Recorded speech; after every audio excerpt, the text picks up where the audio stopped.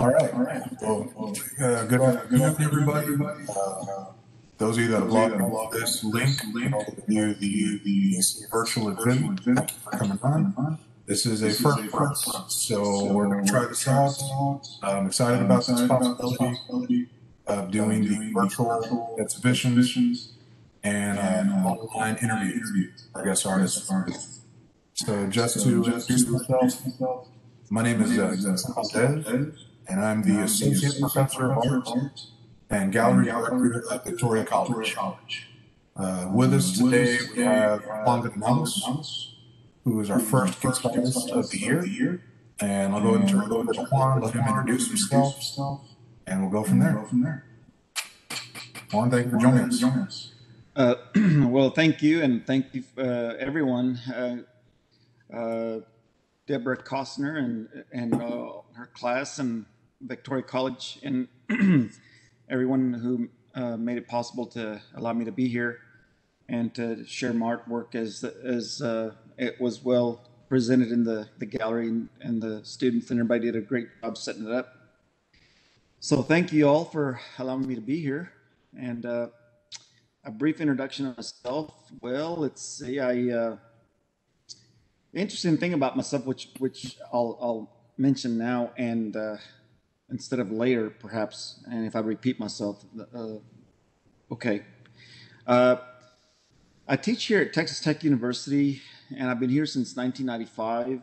Prior to Texas Tech University, I was at Eastern Washington University. But what brought me here was not necessarily a goal, but a dream, I guess, I had was to teach at Texas Tech University. I was born in Florida, Texas, which is about 45 miles north of here. And ever since I was in elementary and junior high and high school and so on, all of my classmates, they all used to say that they wanted to go to Texas Tech University, and I didn't know where it was, and I thought, yeah, me too. I would love to do that, follow my classmates to this school, but just never got the chance. And so it worked out because, as I mentioned, it made me want to pursue that dream and to teach at a university. Not that it was a dream or a goal my entire life, but it worked out that I ended up going to smaller schools, and so never feel like you're at a disadvantage if you go to a smaller school, because I went to the smallest schools around. Clarendon College, for example, small place, and then which is also north of here, about 40 miles, 45 miles, something like that. And I ended up at Ohio State University, where I got my terminal degree, and then I got my first teaching job out at Eastern Washington University. And in '95, I found that this job was available, and I was so excited, and I applied, of course, and then the interview went well, and here I am. And so I've been teaching for, let's see, counting the 2 years as a grad student at Ohio State, I'm pushing about 31, almost going on 32 years, if I did the math correctly. So that's my educational background. My artistic background, of course, involves those universities and a few places in between. But I'm very fortunate and very blessed, actually, to have my artwork published in over 30 books from around the world, mostly here in the U.S., of course, but they include China, Malaysia, Portugal, and Korea, and another place. But anyway, quite a few places, but mostly the U.S., as I mentioned, and magazines as well, from Australia to and if I didn't mention China, that's where one of the major book is from, that they don't sell them anymore. They're beautiful books, but I think they've sold. They're out of print. I've been wanting to get extra copies for to share with students. But anyway, and then my artwork has been exhibited in a lot of places from around the world as well. But I just like to think that teaching here at this university and living close to where I was born kind of keeps me humble because I remember all the struggles and all the difficult things that I went through to get here. So I'm actually very very fortunate and very blessed to be able to have kind of a vast experience career wise, and then look back and remember that all the funny and crazy memories that I have as a child growing up in Florida. Um, but we moved around a lot, and so I hated school. I'll bring that out. I actually hated school because we would move at least twice a year and sometimes three times a year, and my family would follow the crops. Different times of the year, we would be in South Texas, and then when winter subsided up here in the north, then we ended up back up here to hoe cotton, plant onions, and the cycle continued. And perhaps the weirdest cycle I remember was going from South Texas to North Texas to Florida to pick citrus.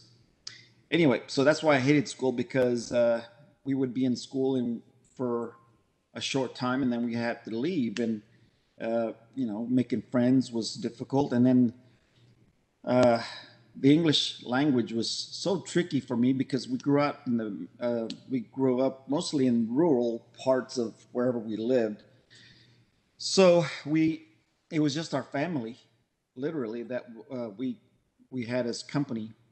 So my father and his lineage, his great grandfather, and before that, they all grew up here in Texas. They were probably, I think my parents on my dad's side, everybody was here when Texas belonged to Mexico.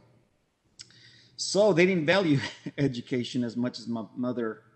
Uh, so what happened was that since uh, my father just didn't think education was that important, he wasn't able to speak or write in English, and so we had to speak Spanish at home, which made it difficult when I went to school because that's why I was having trouble with the language barriers I mentioned.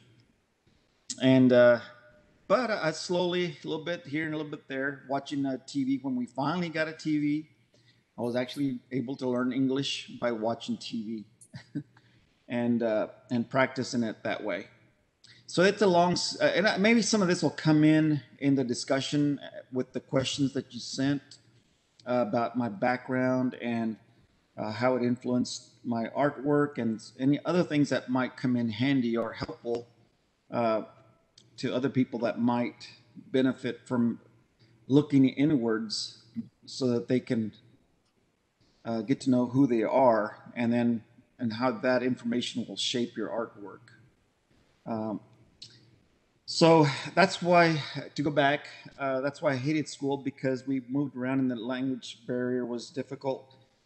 But once I overcame that, which was in probably about in junior high, started junior high, towards the end of elementary, uh, I realized how important school really is and was at the time. And because that's when all my friends were talking about college and wanting to go to Texas Tech, and that's why I got to thinking, if I'm going to follow my classmates and want to be like them or aspire to be like their families because they were more well established and and so on, I wanted to be like emulate them basically. So I realized that, well, I guess school is really important. And so that's my background in a nutshell and why education is important. And on that note, one of my favorite quotes is from Louis Pasteur, who says, "Chance favors only the prepared mind." And everybody as students that are listening to this, and even myself included, we always learn on a daily basis. And that's what you're doing right now, is preparing your mind for opportunity. And so when opportunity does come, you will be prepared for to take advantage of that moment or opportunity. I'll leave the introduction to there, and then if you want to ask me some follow up questions based on what I just shared, or if you want to go into the questions, it's up to you. Well, I definitely think your background is very interesting and in a lot of ways relatable. And I know I had a little bit of that growing up. Spanish was my primary language when I was really young, and the moving around. I was never a migrant worker, but I do remember a lot of stuff like that from my community as well. So I think it's great that you're able to pursue all that with your education and overcome the humble beginnings and really aspire. So I think that's great and very positive for the students to hear. And I agree with you also with going to small schools. I did the same thing. Small community colleges, a smaller university for both degrees. So I hear you on that one. So, yeah, I've got a few questions here prepared. I'll go ahead and just kind of throw them out to you, and then I'll go ahead and quiet it on my end. That way you can respond. Feel free to pull up any images if you like, and we'll go from there. So first question, big one. How did you get started in your career as an artist and as an art educator? Okay, good question. I started out as an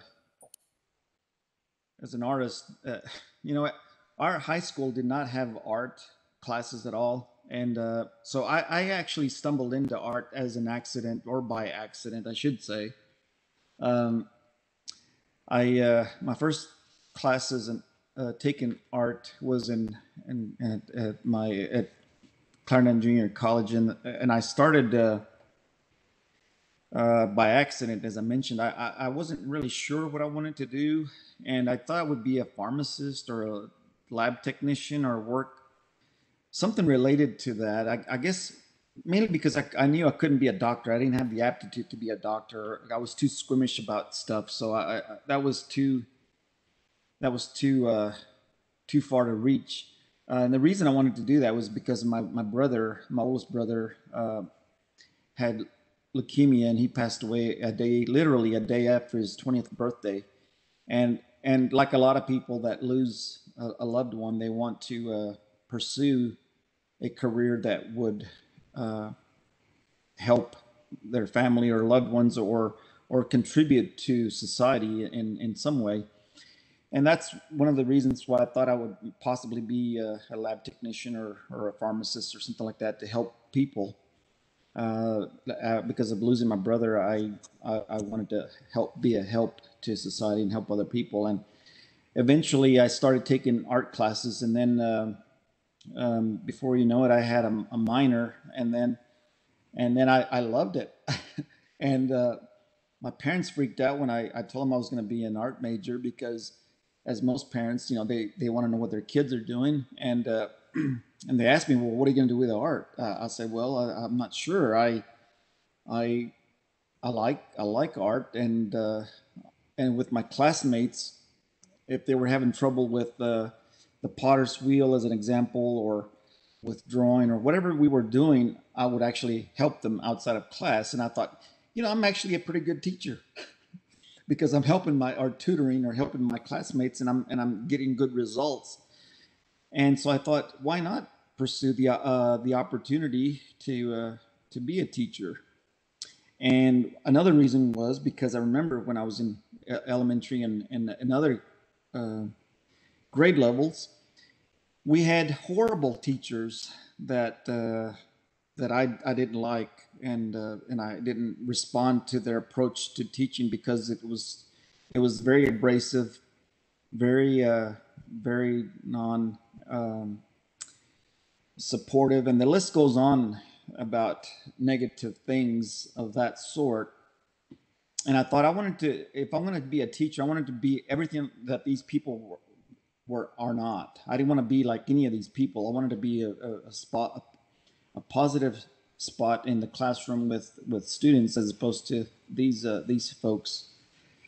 So I thought, what better way to get into the classroom so I can do the opposite of what these individuals were doing. And so I got to thinking that that might be the way to go. It was kind of a long journey to be a teacher, though, but not something that's impossible for anyone. Obviously, if I can do it, anybody can.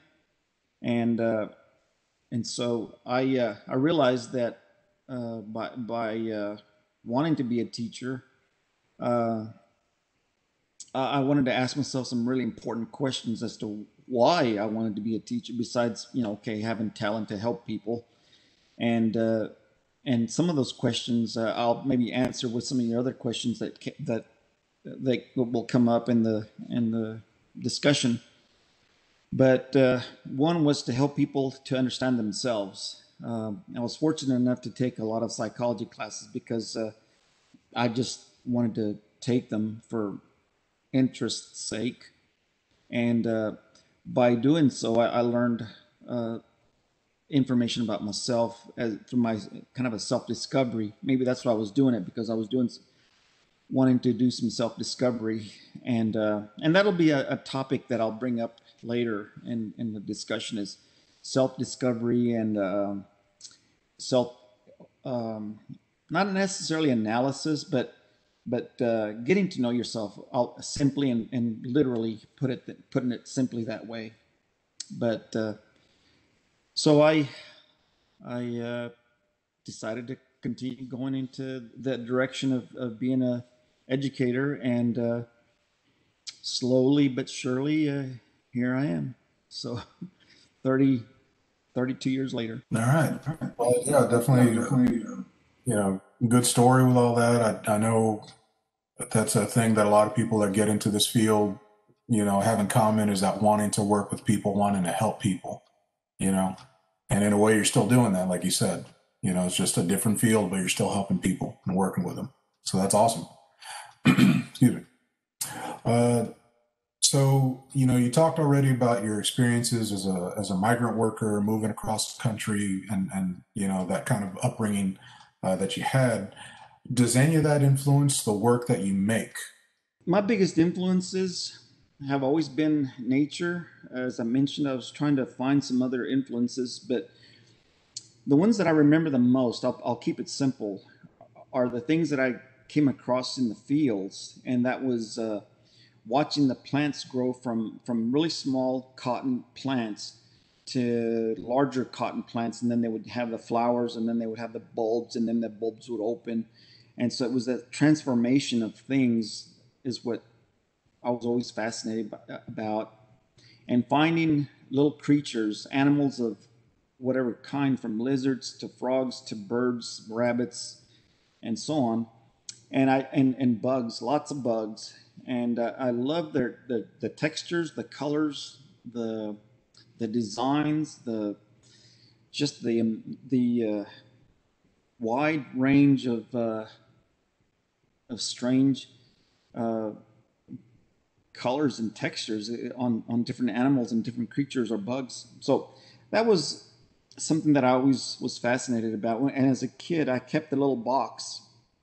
My mother used to do a lot of stitching, and she made our clothes from time to time, and she would make our blankets and things like that. And she would have fragments of different materials and threads and things like that. And I collected some of her fragments, and then other fragments that I would find in the fields and out in the backyard, and then keep them in this box. And then every now and then I would just pull them out and just be fascinated with the textures, the colors, and similarities that I just mentioned about things that I would see in the fields.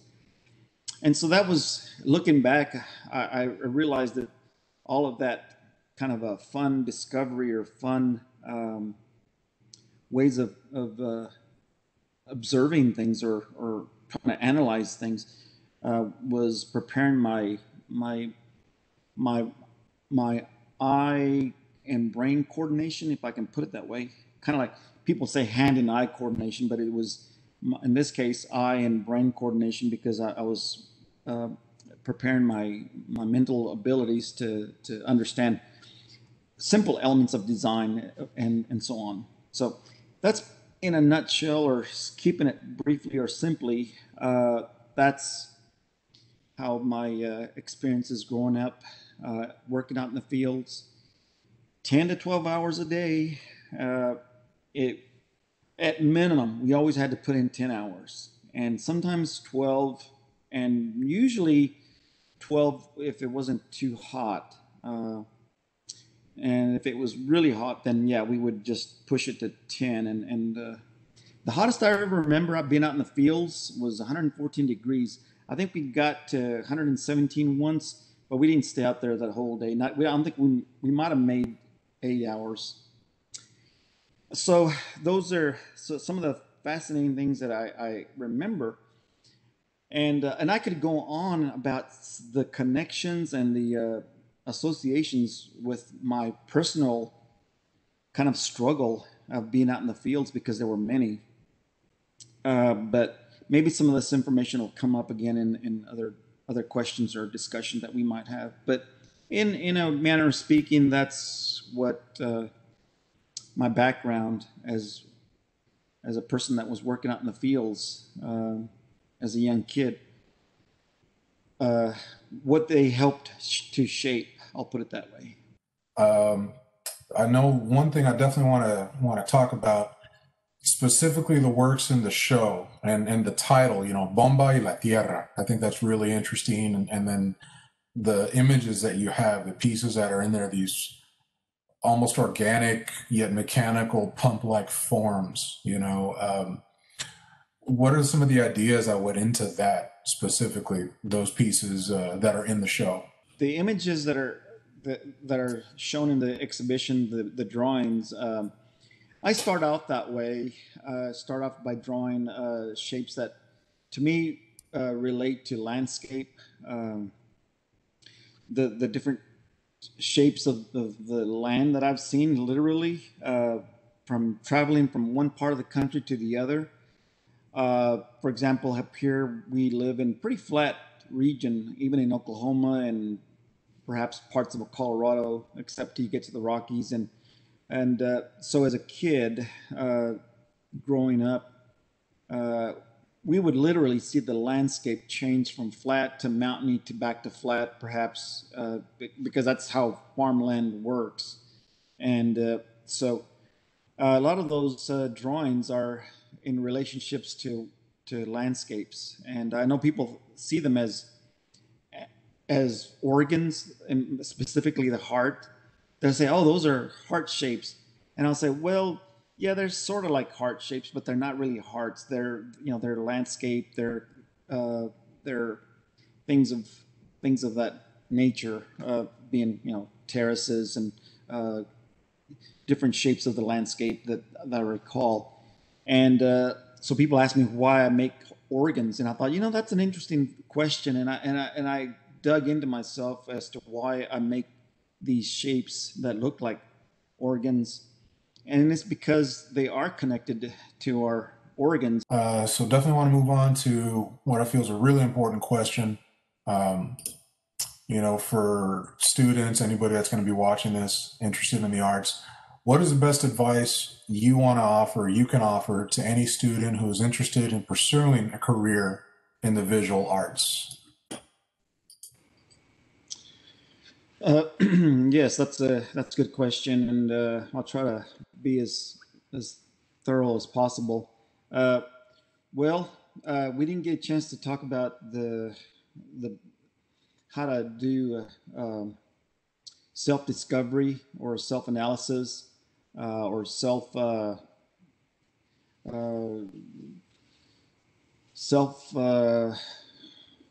what's the word? Well, basically self-analysis, and that's something that will happen, and it kind of relates to the quote that I enjoy sharing about Louis Pasteur, when he said that chance only favors the prepared mind. And that's what everyone, students and anyone that is pursuing art, and that's what you're doing, is you're preparing yourself for opportunity.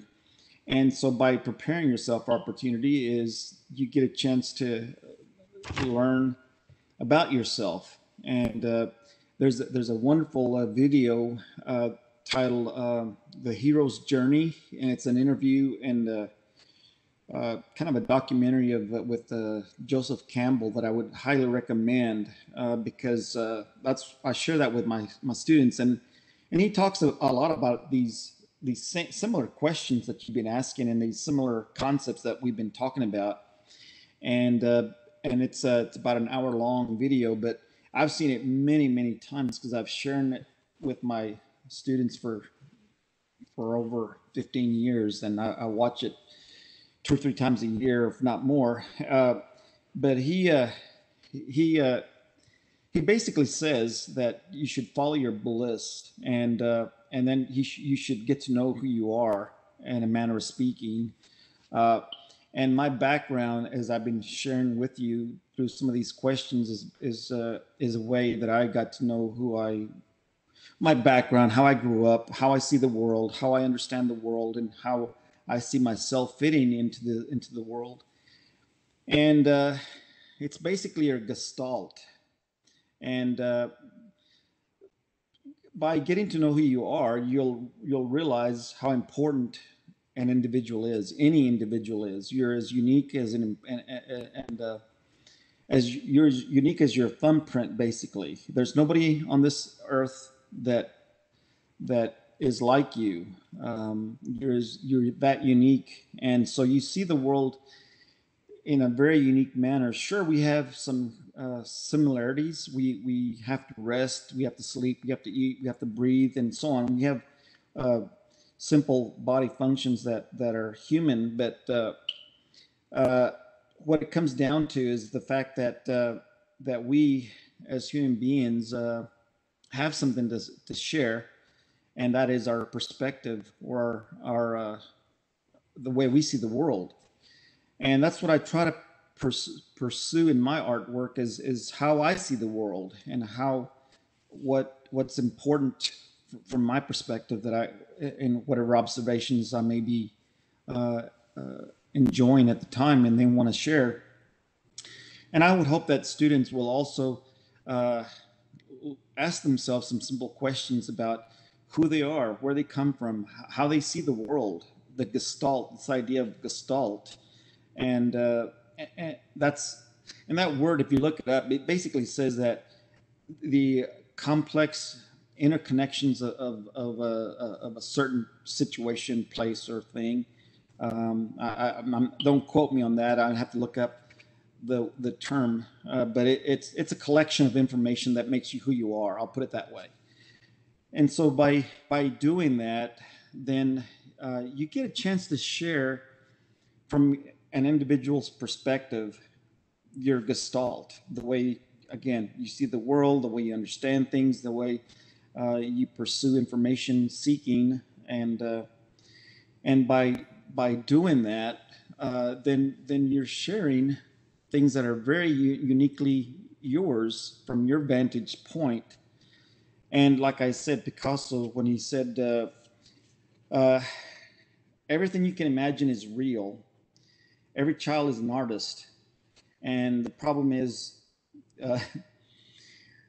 how to remain an artist once growing up. So he's trying to encourage, just like Joseph Campbell, encourage people to pursue themselves as an individual, because nobody saw the world or sees the world like the way you see it, the way you grew up, the way you understand things, the way you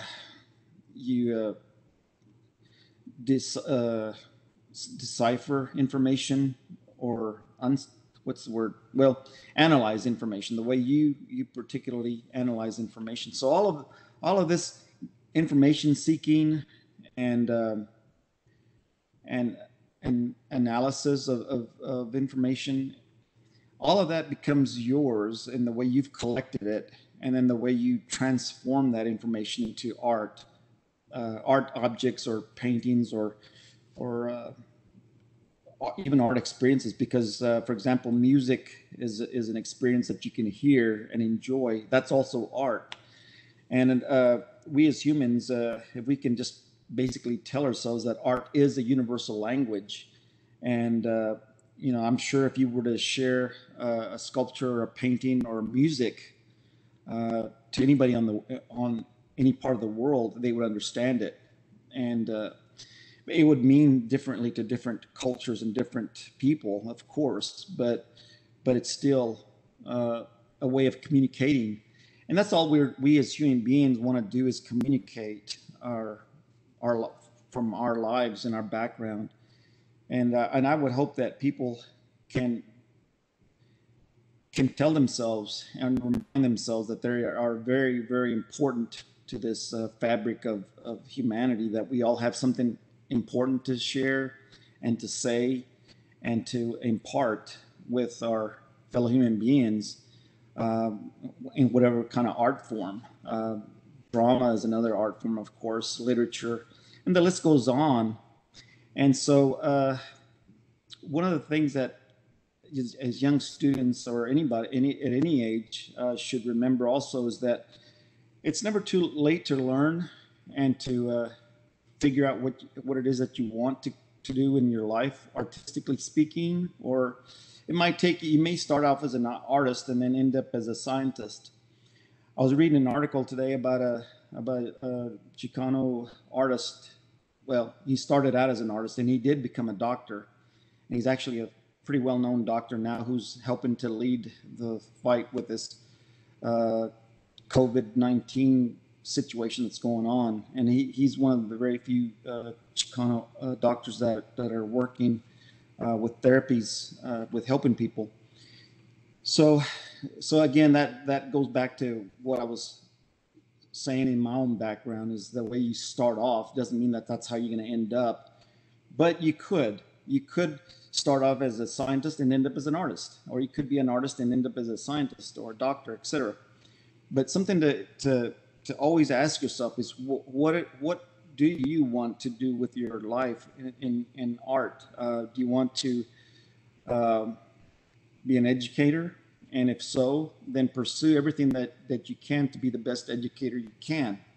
If you want to be a visual artist, and the field is very, very wide open for that perspective, from industrial art to conceptual art to scientific illustrations, and the list goes on. And so individuals need to ask themselves what is it that's driving them to want to be in art, and then pursue to the best of your abilities in that direction. And Joseph Campbell talks about that, and he also makes an example about how he sees art, and one of the persons that he interviewed or influenced, actually Joseph Campbell influenced a lot of people, from scientists to philosophers to psychiatrists, psychologists, and of course filmmakers like George Lucas. And there's another interview that I would recommend to any student or anybody, and it's I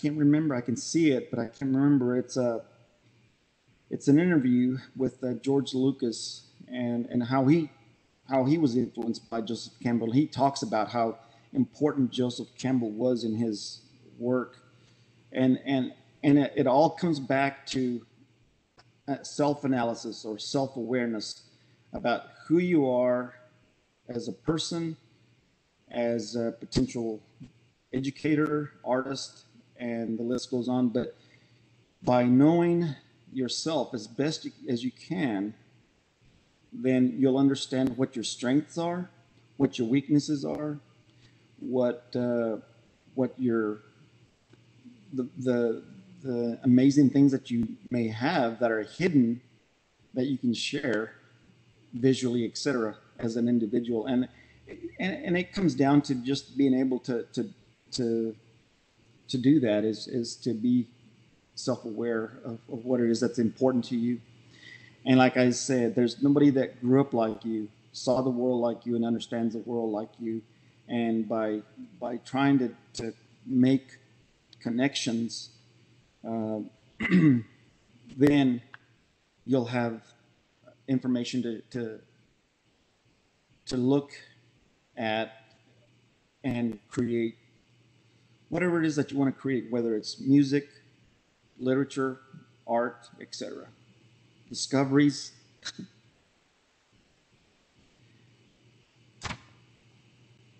And that's, in a nutshell, that's how I would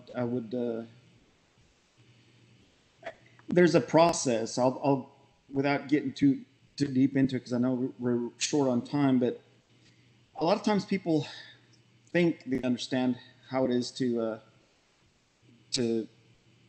think in a creative way. One of the best ways to think creatively is, one, remind yourself that as long as you don't hurt anybody and as long as you don't hurt yourself, and that's why Picasso said everything you see, everything you can imagine is real. So if you can see it, imagine it, create it, and share it, then you'll be able to be a successful artist. And by doing what's called mind mapping, and I wish I had a chance to show you guys how to do that. You're basically starting off with topics, breaking down those topics. Those topics yield other words. Those words yield a list of information. Before you know it, you've got a stream of consciousness that allows you to see your way of thinking, your way of reasoning, and your way of understanding, and the way of making connections, and how those connections relate to you and your ideas, and how to create then successful artwork.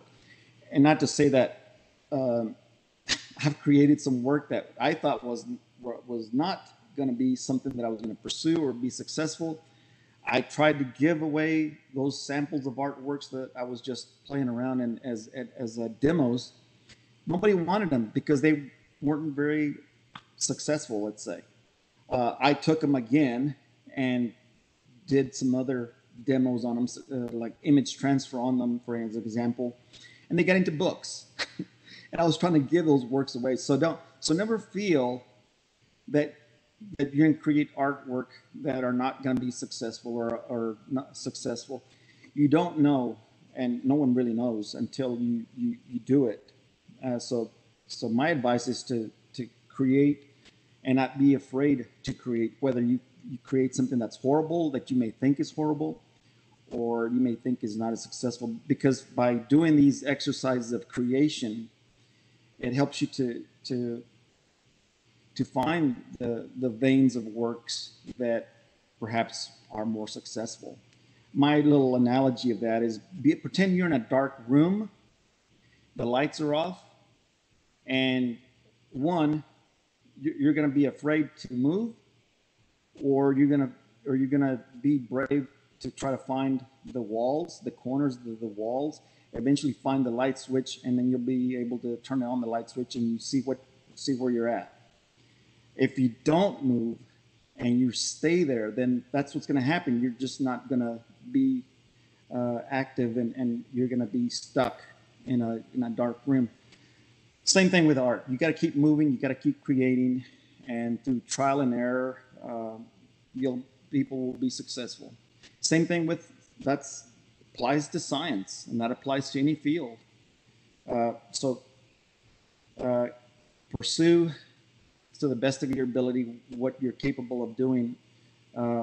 My grandfather, he used to say some of the simplest but smart things. Didn't have any education of any kind that I remember from my mother. But he said, if you're going to be a ditch digger, you be the best ditch digger there is. And if you're going to be whatever field that you choose to be in, then you pursue the best that you can to be the best that you can in that field. I hope that makes sense. I kind of chopped it up a little bit, but I'm hoping that people can make connections enough to where it all comes to some sort of enlightening information. Oh yeah, good advice. Definitely agree with you on all of that. You know, definitely something I've always tried to impress upon my students as well. as far as, whatever it is that you're going to do it to the best of your ability, really hone your craft, take the time to, develop your skill set, whatever that may be. So good stuff. Good stuff.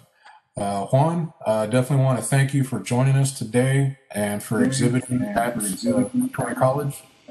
Really appreciate it. And we'll go ahead and end it there. Okay.